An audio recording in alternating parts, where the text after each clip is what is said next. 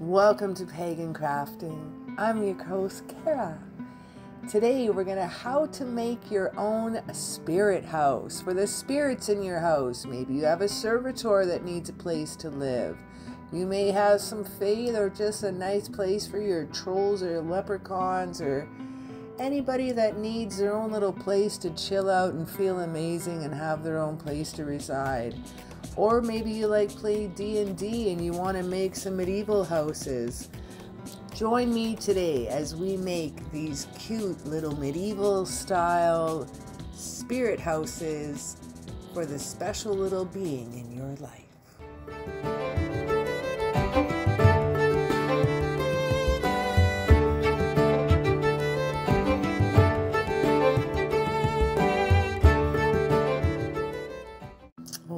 I'm so excited to do this craft with you. Check out this little birdhouse. So cute. I got the one with the star, a flower, actually 2 stars, and a circle. Each one's going to mean something different for me because I'm going to have a different being that's going to reside in each spirit house. I'm making 4 of them total. We'll make 1 together today. After I sand off the little bird perch, I decided to sand around the edges everywhere too. As you can see, some of this $1.50 wood is peeling off. So I don't want to pull anything off during my painting, so I'd rather just peel off what I can get off now. It's not going to make a difference. We're going to do a lot of painting. Starting off with some cardboard, I have roughly... it's about a 3, I think it's a 2 by 2 little square inch. I use the same length as the roof and I just scored it. Just scored it a little bit, or you can take your scissors and just score a line straight through. Not that you're going all the way through, just enough to bend it so the cardboard crease is super cool. Now, the type of cardboard I've used is you could use a cereal box, is really good. Those of you that may have some drawing pads, some old paint pads, the back cardboard is so perfect for dioramas and crafts like this. Something about that cardboard, I wish they would just sell it as is. I'm using an industrial stapler, my friends, because I could not find my regular staple. I went back in my garbage, in my recycling, and I got out some cardboard of my dog treats. And I'm just going to cut little lines all the way through. This is going to be for our roof. I saw this on a little dioramas that people have made. Nerd Forge has done this way as well. I've learned from them.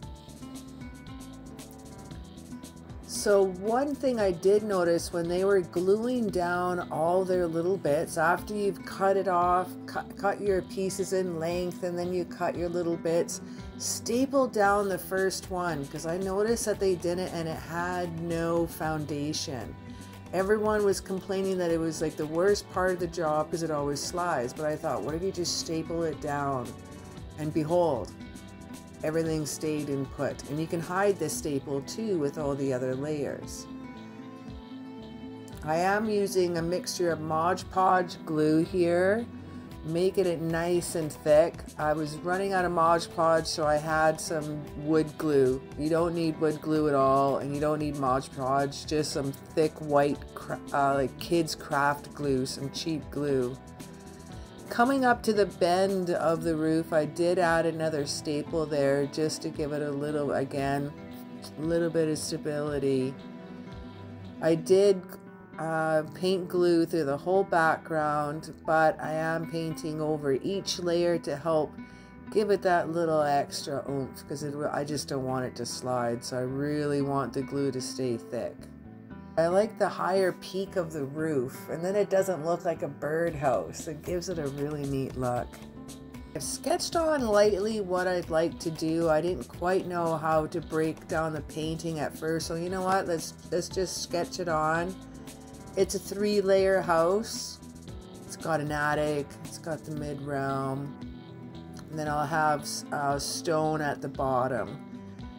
Now this spirit house is helping out for my prosperity in my home and my abundance. So I'm choosing the sage green. I'm more of natural, not natural colors, that sounds weird. Nature colors, earth tone colors kind of girl. And the spaces I'm leaving, I'm going to give it kind of the old world medieval style with the panels coming through. I'm just going to paint them black. It can be brown or black, whichever you'd like. It can be white, it can be any color. You can make it whimsical. Bring in sparkles.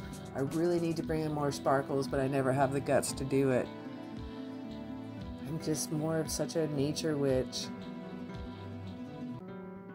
I own a lot of sparkles. I tend to go overboard once I get into the sparkle moment. And then I realize each time why I don't use sparkles that often, because I'm an ADHD witch and I'm a messy witch. And I realize why I can't use sparkles each time. It takes me a while to remember this each time, and I have to put it away, and then how much I have sparkles that'll last me on my table for the next generation. Now I'm mixing up some grays. I'm going to use just a little freestyle gray. It doesn't need to be mixed properly because I would love a bit of that streakiness. So you don't need to have an absolute clean one color gray. It kind of turned out that way, but to be honest, I really slopped it on. So I'm going to let that dry for a little bit. Bringing in the black, I'm going to just give a good solid brush down of black because I'm not going to dry brush just yet. So I'm going to dry brush a corresponding green for the roof. I have this kind of metallic sage that I love using.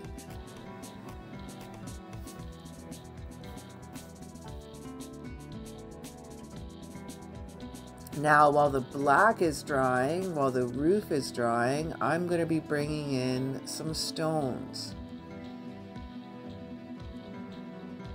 Now you can draw on the stones first too, or you can just plop down some paint.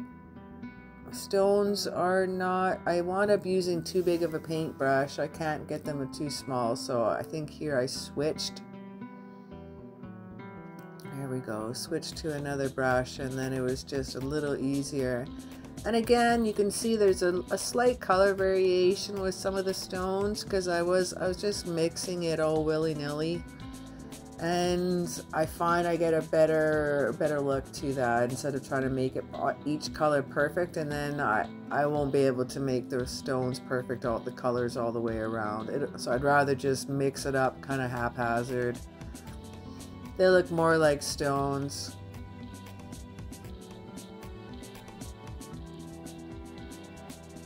Oh, see, I'm rushing this. I still have the black I get too excited. I just want to paint. And the black's still drying on the roof, so I got it over my fingers now. Doing some smaller stones around the doorway and then bringing out medium sizes. I'm working my way around the edges, and then the other 3 walls around the side and back, I do make the stones getting a little bit bigger.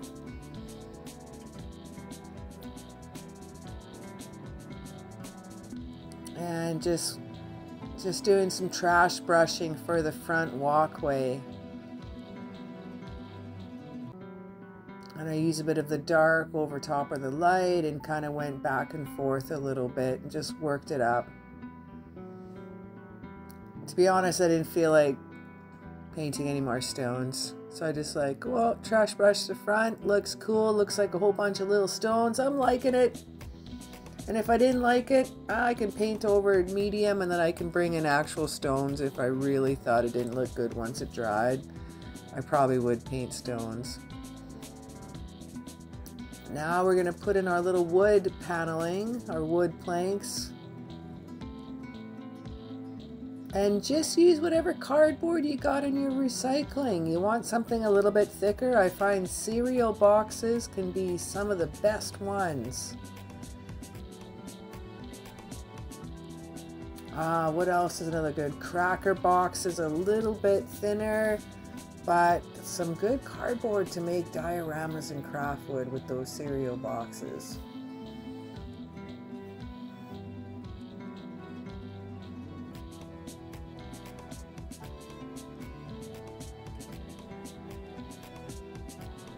just taking my time measuring this out. I am not mathematical, so those of you that are can probably figure out all these little dimensions super quickly and cut them all up, but I cannot.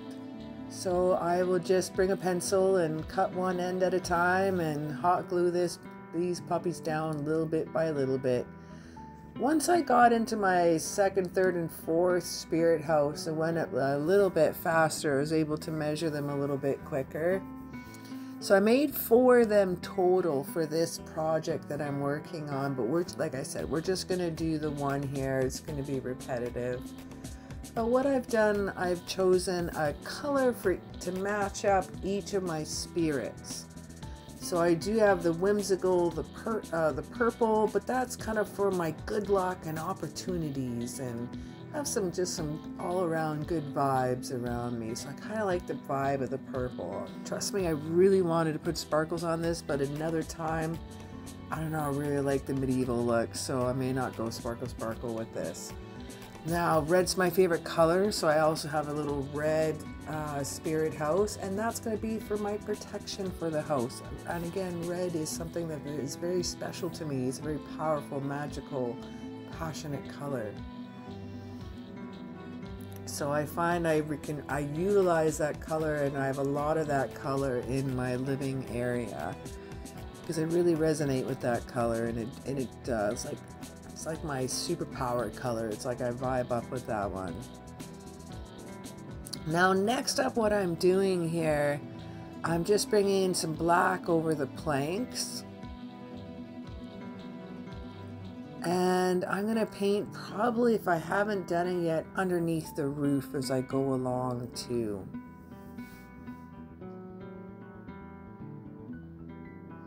Now I enjoy the patterns because I chose one house has a star for a window, one house kind of has a flower sun shape, another star, and the other one's a circle. And that was all the different patterns I could pick out with the birdhouses. So again, each star represents something different to my spirits, and I can't tell you about that because I don't want you to activate my spirits for me when I'm not ready. So we're not going to get to that part of the detail, but the colors that I've chosen, everything means something.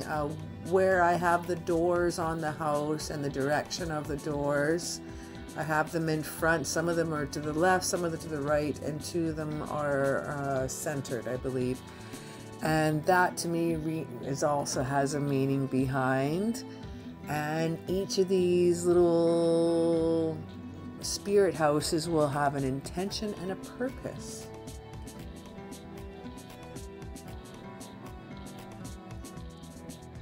For one of these spirit houses is for the actual house that I live in, so that is for the protection. One of the houses is, like I told you, it's for my good luck and good opportunity. The rest are for my servitors. But one house is for my house spirit, my house overall. I think I just needed a place to remind myself to give thanks and give offerings to the spirit of the house too, because sometimes we forget, and if we're having any issues in the house, the house spirit can definitely appease that, or maybe that is what is upset if you're having even lights going out all the time, light bulbs going out constantly, things and toilets and whatnot you need to fix. Maybe your house spirit needs to be appeased. Maybe things are out of whack with that. But back to our craft here. Now I've cut out little wood frames, little side bits out of some thicker cardboard. I went back to the cardboard that I used from one of my drawing pads.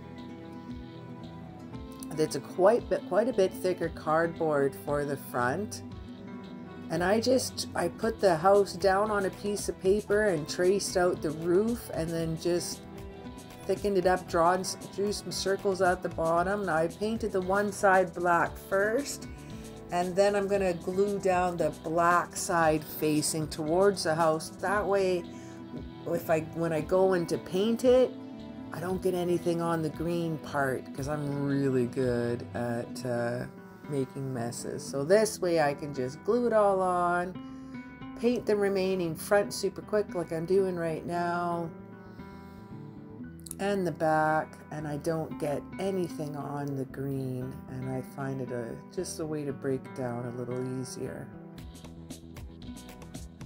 Now I have a little mixture here of green. It's kind of like an olive green and a little bit of metallic green together.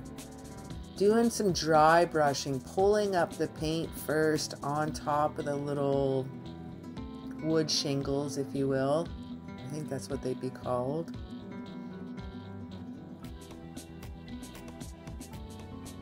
And it's best to do a little bit at a time, because you can always bring up the dry layers versus if you blob on a little bit too quick. I've done that before too. And then you have to try to backpedal, or you have to paint it all black again and then hit it again, which is not a problem, but it just takes extra time.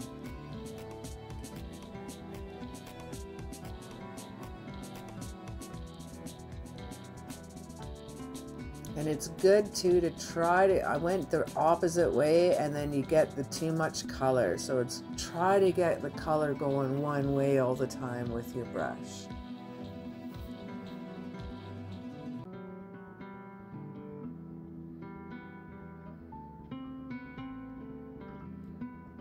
There we be.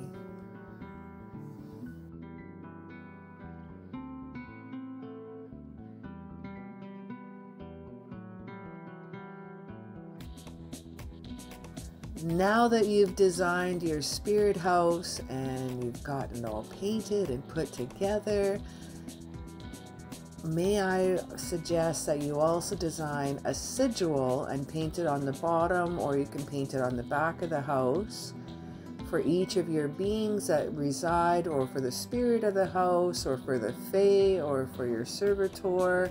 Let them feel special, especially when you're feeding them however you energetically or physically choose to.